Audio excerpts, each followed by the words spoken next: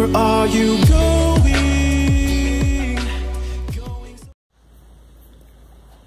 Hey everyone, it's Skyee here, and I'm here with my finished Paige flip through video that I said that I was going to do back in, I think it was December or maybe even November, I'm not sure. So I have a lot of people ask to see the images that I've colored in all my books. And I'm assuming that a lot of those people don't have Instagram, but if any of you do that were interested in this video and have been waiting for it, I do post almost everything on my Instagram. I suppose some stuff I don't, and some stuff I haven't yet, but I don't know when this video is going to be put up. I'll probably try to get it up sooner than later, so who knows, some of that stuff might be posted before or after this video. Who knows? I'm not really sure. I'm just recording in advance. So anyways, I figured we would start off with Hannah's books, of course, because she is my absolute favorite. So I'm going to go in order that the books came out. So first up we have Mermaids, Fairies, and Other Girls of Whimsy. So this was pretty much the fan favorites that Hannah put in this coloring book. So it wasn't all of her available work. I do believe she has coloring pages of all of her work now. I could be wrong. But anyways, so we were just going to go through the ones that I've done. So I did take this book apart. I do regret it. So my goal hopefully is to get this and Enchanted Faces, which I also took apart, done this year. And I'm going to paint all the borders black in those two books and then get it spiral bound. So anyways, this is Ballet Girl. I actually colored her with Marco Raffines, and I was quite happy with how she turned out, even though I'm actually not a huge fan of those pencils. Next up, we have Bella's Sea Monkey, which I did a skin tutorial on, I think forever ago, or no, sorry. I tried to do a skin tutorial, and then the clips didn't save, so then I did an ombre hair tutorial on her, and there is a speed color minus the skin that will be up either before or after this, so be sure to go and check that out. I used Prismacolor Premiers for this, I believe. So next up, this is Little Miss Delish, and I used Prismacolor Scholars for this and acrylic paint for the background.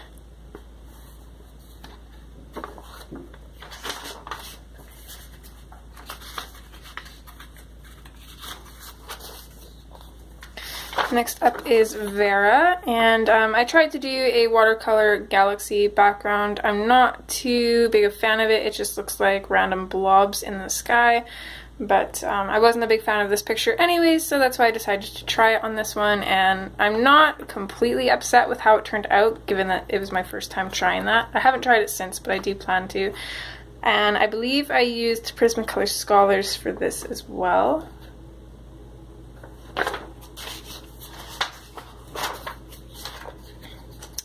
Next is Tree of Secrets, and this was actually for a focal point challenge, but unfortunately it didn't qualify because I didn't realize that we couldn't do the whole girl. That was told to me after the fact, but I was still super happy with how she turned out, and that was for May. It was in the Hannah Lynn group before I became an admin.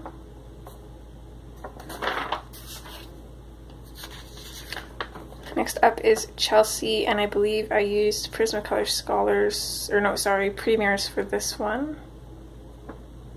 I actually have trouble seeing the difference between the Scholars and the Premiers in my earlier colorings, so I'll try and say what they are, but I'm not 100% sure. So next up, this is Michelle and JoJo. And this one was another one that I colored with the Marco Raffines, and I did a watercolor sunset, which I was really proud of, and I plan on doing another one of those soon because they're just beautiful. I really love how this image turned out. It's one of my favorites. I'll probably say that a lot. I have a lot of favorites.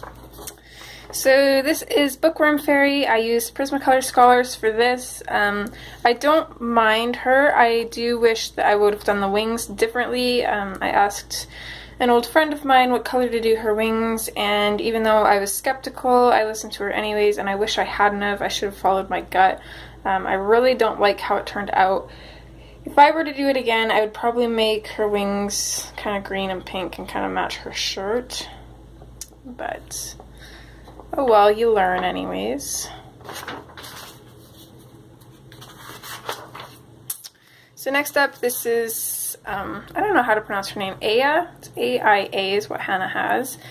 And she's really pretty. I did put glitter on her wings and the clouds, although you can't see it too well. Oh, there we go. And this was actually a non-dominant hand challenge. It was just for fun though. It was a color along, and a lot of us colored it with our non-dominant hands because a lady in the group had actually cut her finger, I believe, so she couldn't color, or couldn't color with her usual hand anyways, so we did that for her.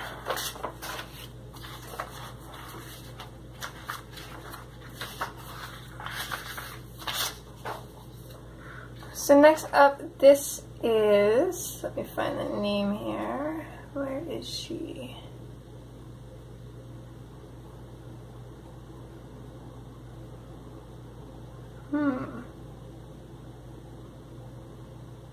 Oh, there she is. This is Melissa. I feel like I have my pages out of order here, but maybe not. Or did I just miss one? Sorry, bear with me 1 minute here. I did, I missed one. That's what threw me off. So this is Peyton. This was one of the first Hannah girls I ever colored. I think she was actually maybe the second. So I used, I think I used Crayolas. I'm not 100% sure though. Yeah, I've definitely improved a lot since then. This is Melissa, and this was a Disney character challenge. I did this just for fun. Since I'm an admin, we don't usually participate in the challenges. Anyways, I made her look like Pocahontas, and I actually used Markover Fiends for this one as well, and I'm super proud of how it turned out, especially this gorgeous tan color. I really love that color, and I feel that the Prismacolors don't really have any colors like that, so that's why I used the Markover Fiends. And I actually did use textured snow for the snow in the trees. So really happy with that one. And lastly from this book is Lady Liberty. And I'm really happy with how she turned out too. The whole background sparkles in the sky there. I put in my own fireworks as well as went over the ones that Hannah had. And I just all around love this one. So that is it for the Mermaids and Fairies book. Let me just get these in order and we'll move on to the next one. It's another reason why I really wish I hadn't have taken the book apart. It seemed like a good idea at the time, but it really wasn't.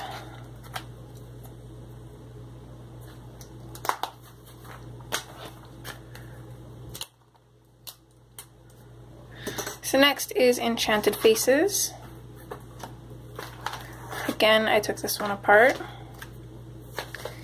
And again, I'm just going to steal the name pages out of here, so I can tell you who they are. So this is the first one I did, and she is another one of my favorites because it's like just totally different worlds. So this was for an opposites challenge, so I did Alive, and the opposite was The Walking Dead.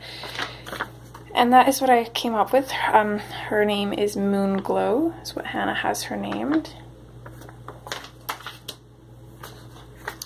Next was Charlene, and this was a color palette challenge in June.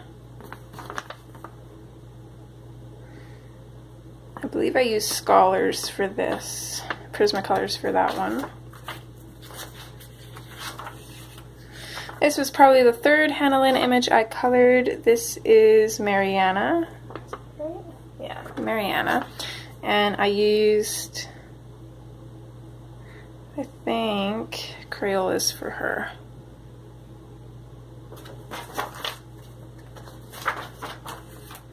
You guys might recognize this one. This is Windy. We did a color along with her. I used Prismacolor Premiers.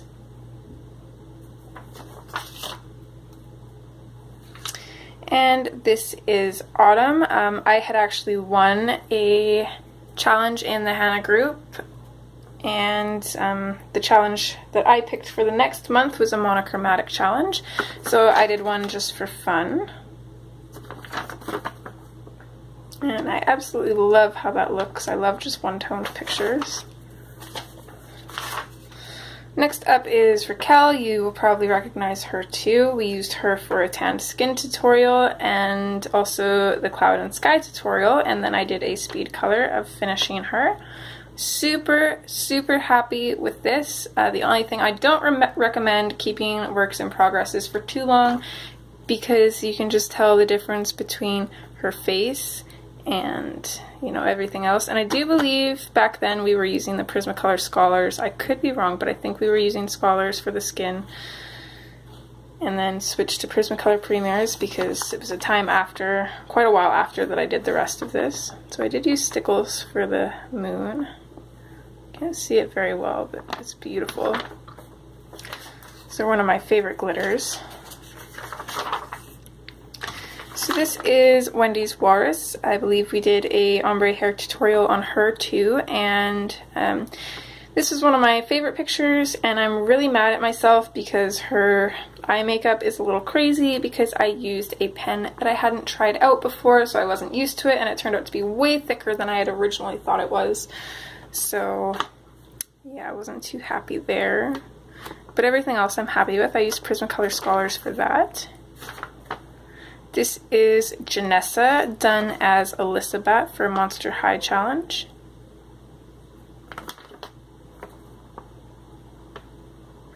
I believe I used Prismacolor Premiers for this as well.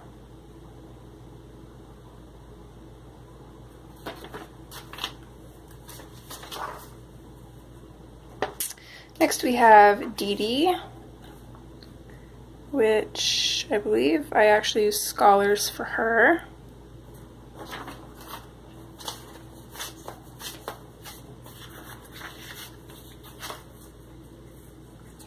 Here's Tallulah's Treasures, and I used Prismacolor Premiers for her.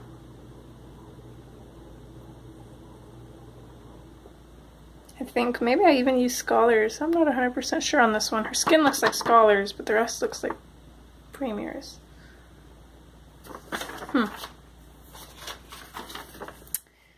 So this one is Spring to Life. I'm not completely happy with this one. I loved it starting out on the hair, but then, I don't know, the rest of the colors, I just didn't like it. I think I should have went a little bit darker instead of all pastels, and that maybe would have made a big difference. And I believe I used Scholars for this. Sasha and Jet, I also used Scholars for, and this is one of my favorites too. I did mess up on her lip a little bit. I tried to make it fuller, and you can't really tell until you get up close. There you can kind of see the difference, but far away it looks okay.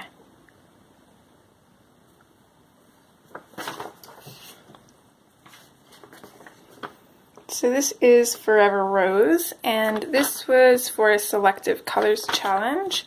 So you had to pick a color, and then any similar objects in your image you could color with that color, and the rest had to be in grayscale. So if I had any other roses in this picture, I would have been able to color them blue, but since there was just one, I just did the one rose. And I'm super happy with this, especially her eye, just the detail in it. I don't know why, but I can get that with grays, but I cannot do that with any other color to save my life without it looking silly. So I'm super happy with her. I don't know why, but I just love coloring in grays. Everything just looks so much nicer.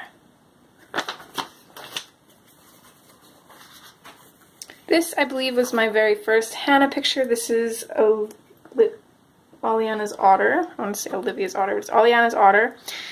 And I used Crayola pencils for her.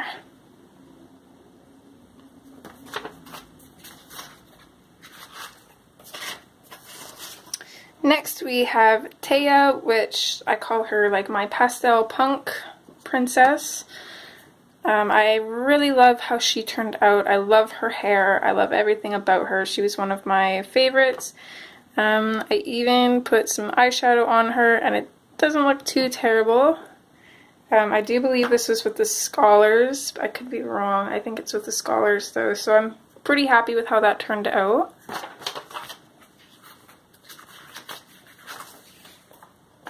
This is another one of my early Hannahs. This is Sadie's Dragon, and this was also a color palette challenge. So you had a primary color, secondary color, and then you have 2 accent colors.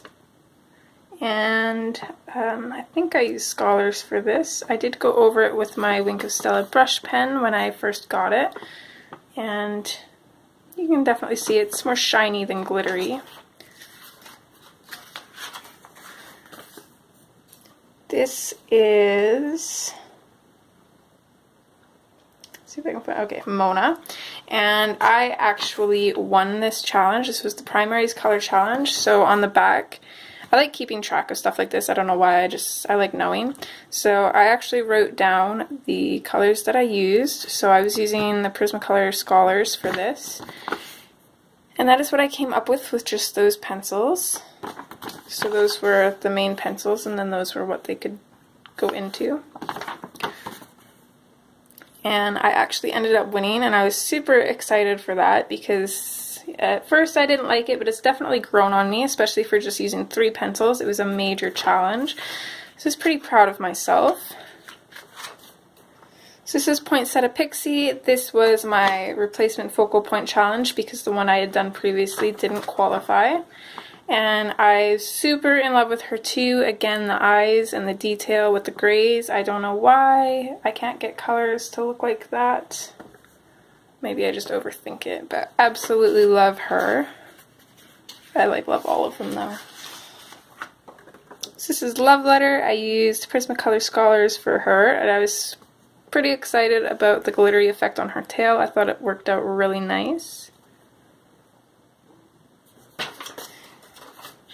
And I think there's only one more in here.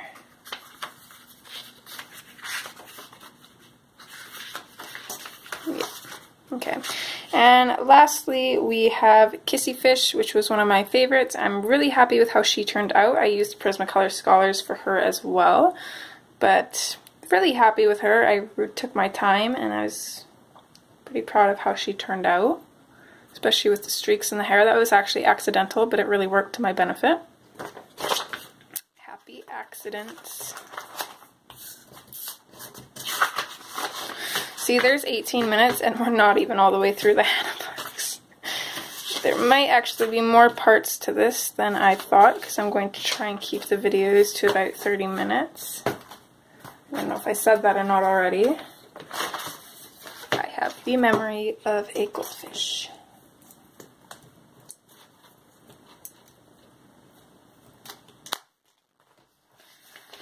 So next we have Sweet and Simple Whimsy Girls. I haven't done too much in this book. We'll start from the back and let's see here. This is Ocean Rose. I've got to say I'm not really happy about this one. I do love a lot of things about her. If I could do her over though, I would keep everything the same except all of this yellow. I would have done the light blue on her crown and her tail, and I think that would have made it look a lot better. I think that yellow is just a little bit too much, but it's a learning process. I believe I used Scholars for that one. So next, this was for comic book character challenge where we took one of Hannah Lynn's girls and turned her into a comic book character. So I chose Emma Frost. So I did a watercolor sunset background and then I did the rest of her in the Prismacolor Scholars. Super happy with how she turned out.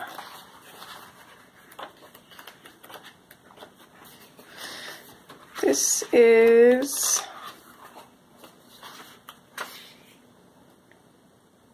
Golden Pond, and she is probably one of my favorites. I don't know why, I love how she turned out, especially her hair. I wish I would have written down the colors that I used for her hair because I love that color of brown. But I painted in the background, and then I went in and just put little dots and like glows around the fireflies, which I'm not sure were actually there or not. I don't think they were. I think I added those. And then I re-added in the little pond things. And I think just the colors were on point for this one. The colors are very up my alley. It's a lot of blues and purples, which really work well together. So really happy with that. And that's all I've done in Sweet and Simple so far. Oh, and we'll be right back. My husband's calling me. Alright, I'm back. So next up we have Enchanted Halloween, which was a little bit different than Hannah's previous books because all of her other books had 50 pages each. This one has 30 pages times 2, so there's 2 of each page, which I absolutely love. So I colored quite a bit in here. Some you've seen, some you haven't. Okay, so first we have Apple Dumpling. And I used Premiers for her and Inktense for the background. And I'm fairly happy with her. It was more just one of those get it done kind of things. So I was trying to finish all of my works in progress by the new year, which I managed to do. Just very happy about. This is Catherine and Midnight. I used Prismacolor Premiers for her as well. Pretty happy with this one. I used Sharpies for the background, and it actually didn't turn out too bad. You get up close though and you can see all those different layered marker things, but I think it actually works very well for this picture.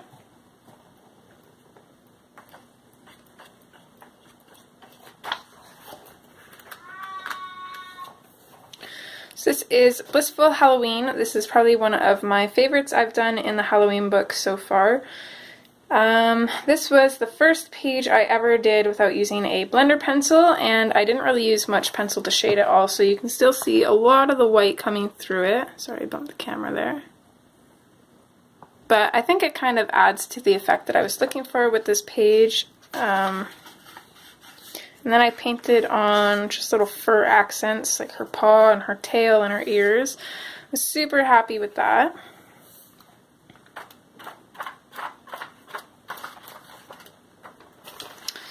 Next up we have Midnight Flight. And this was just a super quick one. I used a lot of Sharpies for the hills and the background, and then I did her in, I believe, Prismacolor Premiers. So you might recognize this one. I used this for a how to color fur tutorial, or how to paint on fur. And again, I did the same thing as I did with the other girl and painted her fur in. But this is another one of my favorites. I really love how it turned out. And I think it was my first time adding a nose, like the bridge of a nose, onto a Hannah girl as well. So it was pretty fun. Another one you might recognize, I did a speed coloring of Victoria. Can't remember why. I think I just did this one for fun and just decided to record it. I used Prismacolor Premiers and watercolor and Inktense and acrylic paint for this one. Oh, that's why. Because I actually did a how to color a moon tutorial with this one. So I speed colored the rest of it and finished it.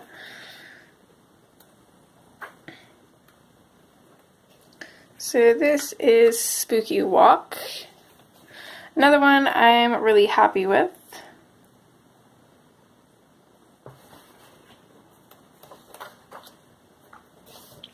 This was my Halloween color along, El Dia de los Muertos.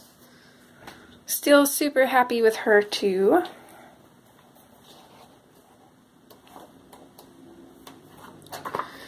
And then this is Masquerade Party. This one took forever to do all the little folds in the fabric and get it so it looks super glittery, but I'm really happy with it. My only complaint is I wish the skin would have turned out a little bit better. If you get closer you can see it's kind of a little streaky, but Like I always say, distance is your friend, especially with your images. When you get up close, that's when you start seeing all the flaws and stuff. So next we have a Whimsy Girls Christmas. And I've done a few in this one, not too many. This was Partridge in a Pear Tree, which I know a lot of you are hounding me to do a color along of this one still, and I do plan to. We'll probably do like a Christmas in July kind of thing, and we'll do this one. So I used Prismacolor Premiers for this, and then I used some sparkle paint for the background. I don't know if it really shows up though. And then just some acrylic paint for the pom-poms and stuff. This is Star of Wonder. I'm fairly happy with this one. It doesn't stand out to me because it's not really my usual colors. It's a little bit more earthy and kind of just dull almost to me. And I don't know if you can tell, I've showed this a couple times, but I actually messed up on her eyes and glued some back on her. So, yeah.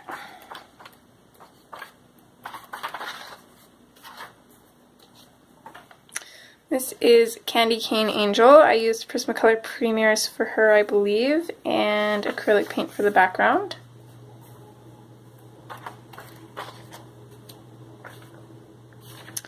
This, I believe her name is Reindeer Girl. Let me see here.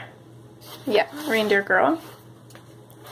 And I started off really happy with this one and loving it because of her hair. It is so bright and vibrant, and then after I did her hair I was just so scared to color the rest of it.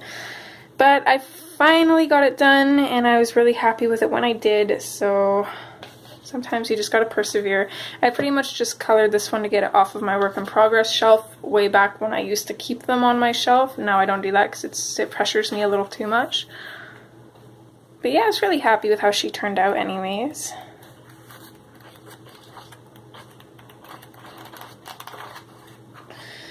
And the last one that I've colored in here was actually my Christmas color along, and that was the Nutcracker. So I used Prismacolor Premiers for this, and there is a video available if you're interested.